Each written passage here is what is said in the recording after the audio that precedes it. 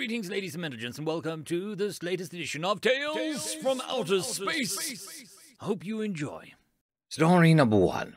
The Humans Produce What? Written by Christian Zoom. I can't believe what I'm hearing. As the head of this training grounds of the Kazakhstan military, I have seen lots of races try and, mostly, fail to complete our full course. It's designed to make any race go up to their limits, and it always has. We do this by scanning their bodies and running tests to see their capabilities, then configuring the course to be just a bit above their limits. We do not want people dying, like the Gurgens trials, just created in a fever dream. What a disaster. A couple weeks ago, a new race joined our training grounds, new to the kingdom, and the now universe controlled by the Senate of Humans. Or was it humans? I also heard they're officially referred to as Terrans. They look like a simple race, average in almost everything compared to most of the known races, physically and mentally as well. They are geniuses. They arrived and we did the test, but something was, wrong. No, that's not the word. Inaccurate would be a better word. You see, the humans' data didn't have a precise number. It had a range, a broad one. It's the first time this has happened in our training ground history. How do we adapt our training grounds? What a nightmare. Shortly, the scientists of the humans asked about the delays on their startup of the training, and we had to be honest cause we didn't know what to do. Well, we have unforeseen difficulties here. Your data is, inaccurate. Inaccurate? What do you mean? Well, you're the first race that didn't show a clear number on the data of the test. It's showing a range, and a really big one. Do you know what this means? Huh. Let's check with my colleagues, said the human, and went to talk with a group of scientists, then to the soldiers. Short moments after, the scientists came back with some interesting questions. How do you collect this data? Chemical tests, physical, maybe something of your technology then we don't know, he asked. Well, from our records, if I had to say something about that, it's yes, all of them. Oh, well then it's probably because of the chemical test, the human said in a cheerful voice. Why do you say that? Do you think that we did something wrong? No, the human said in a scared tone. Then, we produce a chemical called adrenaline when under stress. Something like fuel in the bloodstream. It's a chemical that our body makes in case of emergencies or, well, anger. It makes us faster, stronger, more agile, prevents pain to be felt, and overall is a last stand chemical. I was silent in shock. Faster, stronger, what? Yeah, wacky stuff. So, that out of the way, can my boys go in? They're quite stressed. Yeah, sure, I said in a defeated tone. How would we be able to stop them if they use their bodies, their adrenaline? End of story. Story number 2. Lost in Transmission, written by Adriel. The Orcs was a marvel of renewal engineering. It was the largest and most powerful ship in the fleet, equipped with a highly experimental vortex drive and, as of 3 cycles ago, missing. We, of course, have telemetry from before the incident. Everything seemed normal aside from a slight flutter in the engine core. Tech teams planetside blamed it on poor cryon flow or some technobabble nonsense, but were confident that it would work itself out. 2 minutes later, the pride of the fleet vanished. Let me be specific with my terms here. The Orcs had every sensor known to renewal tracking it. There was no debris, no warp trail, magnetic, gravitational, and thermal sensors read 0. They had teams looking for time travel just in case the law of causality took a vacation that day. It simply vanished without a trace. What we did have was an audio recording, but the data stream was badly corrupted by radiation from the vortex drive. Our best linguists and computer scientists could only recover a few seconds of speech. Head engineer Ava should be fine.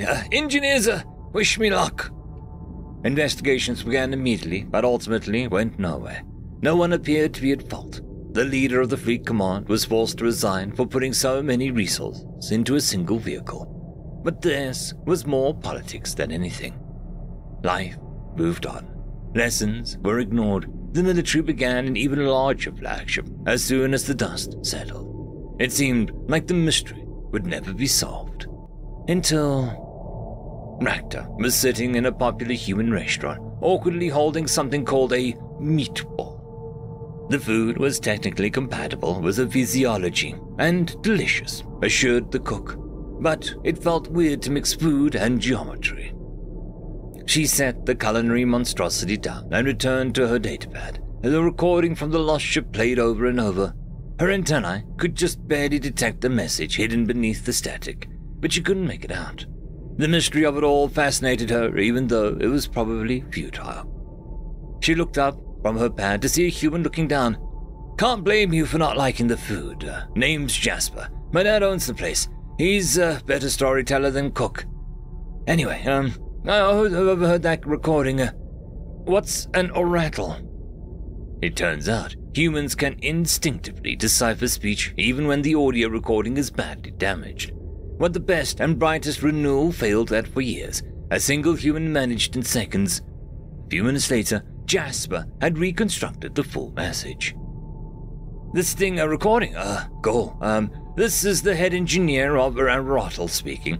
I may have released a small amount of nitrous oxide onto the bridge to knock out the crew. They'll be fine in a few hours. Anyway, this vortex engine is a piece of work. If my math is right, it should be capable of forming a micro wormhole and jumping halfway across the system. You are about to be really glad that you hired a human, or we get sent through a cosmic wood chipper and get scattered across subspace. Wish me luck." End of story. Story number 3, Barfly, written by Ouijan Warrior. One sentient's pleasure is another sentient's poison. I smiled as I read the warning over the bar again, satisfied that I had managed to read the interlingua correctly on the first attempt. A bit of hubris, perhaps, considering it was the simplest of the 3 scripts possible. The bartender extended a limb in greeting as one of his eyes swiveled towards me. I didn't go to the bar before sitting down, though, since they did not stock what I drank. Another sentient's poison, indeed. A shadow fell across my table just as I reached into my satchel for my bottle. I looked up and stared straight at an eft, tentacles weaving nervously as one yellow eye looked at me. I returned the favor, noting the blue fringe on the mantle that signified that it was early in the female cycle. I nodded, avoiding a smile since the sight of teeth may be seen as predatory by a herbivore eft. "Query?" the creature stated, a soft beak not quite managing to click sound in the middle of the word. I treated it, I corrected myself, to a several-second-long gaze as I poured neat alcohol into my glass. The rest of the patrons grew silent, and I felt like I was on the stage. I kept my eyes on the alien as I tried to judge the general feel of the crowd. Some things you have to time just right, just as she drew a breath to speak. I spoke up again. "I won't let you share my drink. The alcohol will likely dissolve your digestive system and you'll expire in the most unpleasant way. Stay with the sugar and fruit juice. It's safer for you." A handsome blue blush spread across the eft's mantle. Anger? Relief? The group she had come in with were in a various shades of green. Good-natured enjoyment, if the holotape had been correct. I refocused on the eft in front of me, taking a sip of the homemade moonshine before I continued. "I won't fight you. I might kill you even if I hold back, and I'd rather not be subject to FD injustice." I suppressed a smile. There was no way I would be in any physical danger. I just couldn't afford another fine. Her blue color grew deeper still, bordering on purple. I raised my glass, as in salute. "And I will not bed you." The rest of the bar grew even more quiet, casually speaking of, or even referring to, such things were not uncommon. But, well, I was human. There are rumors, you know. "You're the cutest eft I've seen all week, but..." The purple blush flashed into a bright pink. If my memory didn't play tricks on me, that would be pleasure in the compliment or pride in an achievement, or possibly relief.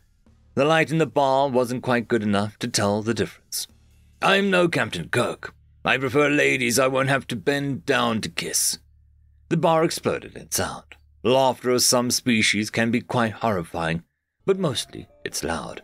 The eft was bright pink, The mantle puffed up in pride so much I wondered if she would rise into the air. I smiled inwardly as I took another sip. "Query," she repeated. "Snapshot with self. Sit at our table. Stories." I pretended to hesitate. A group of Fs were not inoffensive company, but... "Compensation?" the still pink Eft offered, one tentacle thrusting out towards the laden table her group was seated at. I smiled, taking care not to show teeth, before putting my bottle back in my bag and standing up. "Lead the way," I said. "I'll be pleased to join you." After all, a free meal was a free meal, and I could expect a cut from the bartender too. A live human telling tales would draw more patrons. Another few weeks, and I might have even enough to pay my fines and buy a ticket somewhere else. End of story. I would quickly like to thank the Tier 5 members, Marky, Cam Maxwell, Caspar Arnolds, Oakfield, Lord Azrakul, and it's difficult to pronounce. Thank you very much.